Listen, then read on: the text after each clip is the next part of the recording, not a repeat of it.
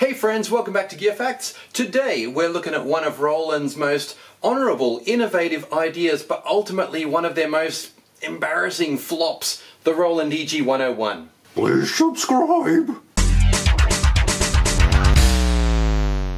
At the time when this hefty synth was developed, workstations were the thing. It was the late 90s, most music had a very strong electronic basis, and Roland was developing a way to integrate massive live performances with plenty of EDM sounds into a reasonably compact keyboard.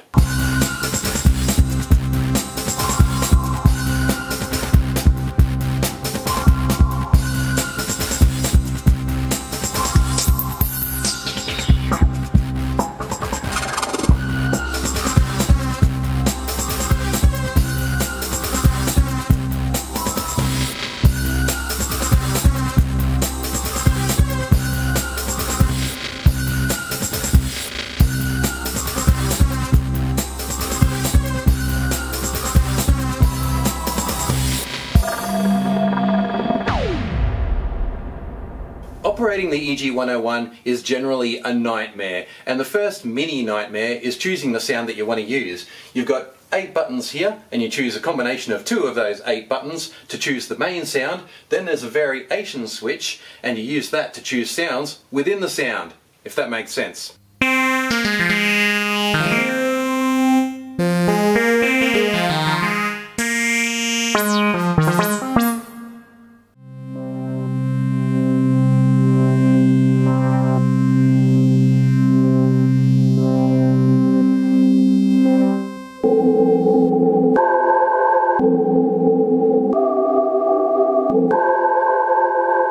Importantly, it had a sound engine with a very strong EDM kind of vibe to it. It's got the filters that you need for that kind of music.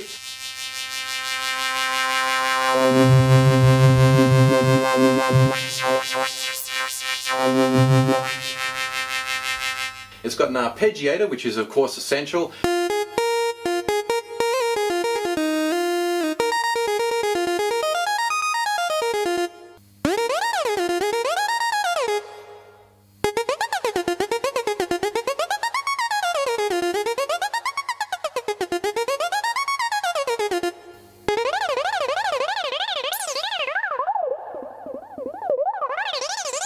Plenty of rhythms.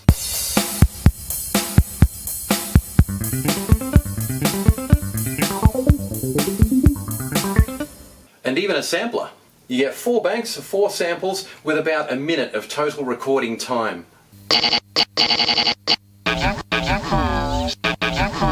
Like a pony. The sampler also has its own little dedicated effects unit with some very crunchy digital sounding effects.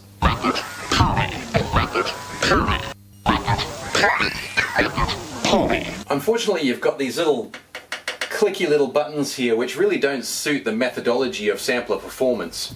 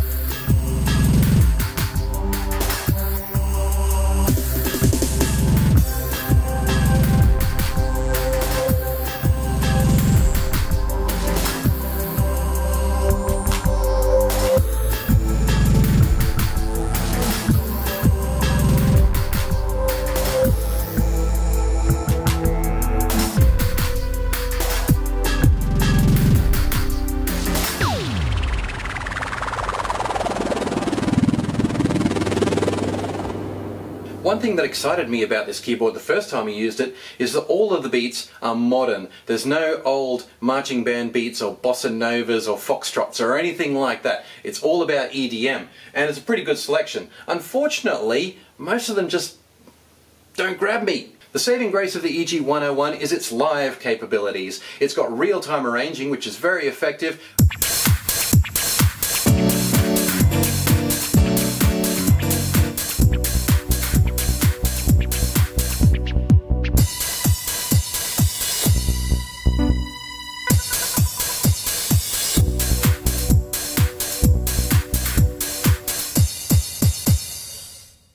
and also lots of very fancy live tricks like using the D-beam.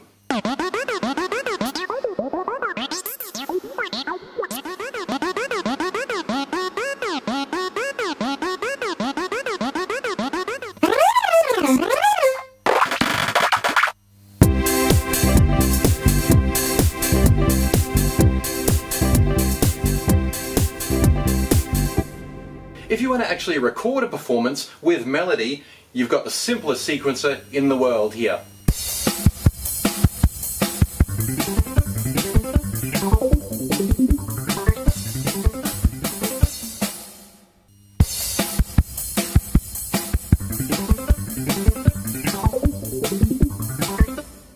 It is simply 2 buttons, record and stop, and then playback. There's no sequence editing whatsoever, so if your performance is wrong, you just have to live with it or delete it and start again.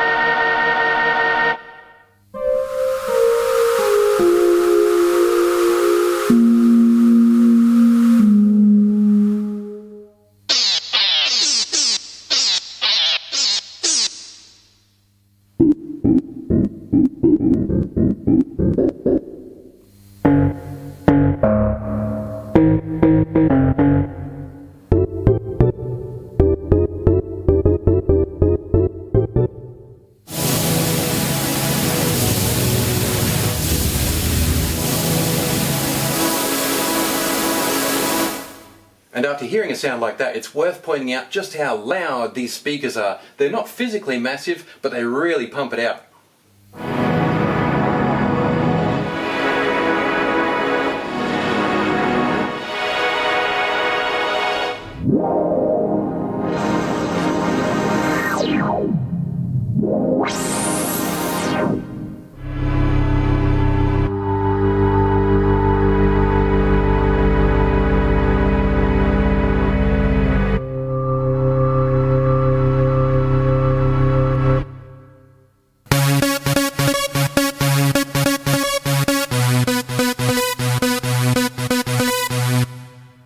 On the back we've got headphone socket, outputs and inputs left and right, a mic socket for doing your samples, sustain pedal foot switch and MIDI in and out. There's a lot of combination button pressing, so you will need to read the manual to access all the features, and the 3-digit display often leaves you confused as to exactly what part of the system you're in.